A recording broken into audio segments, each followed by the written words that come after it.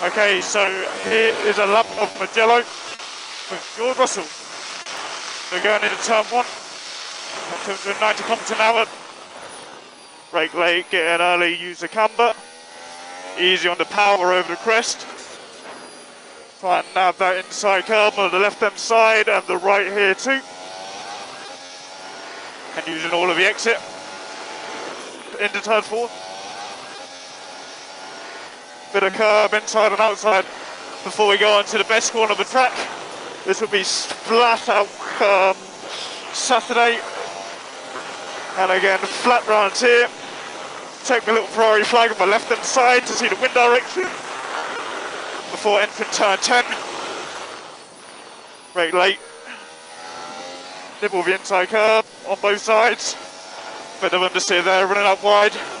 And again, a great right hand corner here. Bit of a lock up there, that is not ideal, but nevertheless, due to the camber, no issues. Once again, take the Ferrari flag ahead of you to see the wind direction. Get in early. You'll get a bit of mid to exit understeer. Bit of oversteer on the exit. And use all the curb. And flat out across the line for a lap on Magello.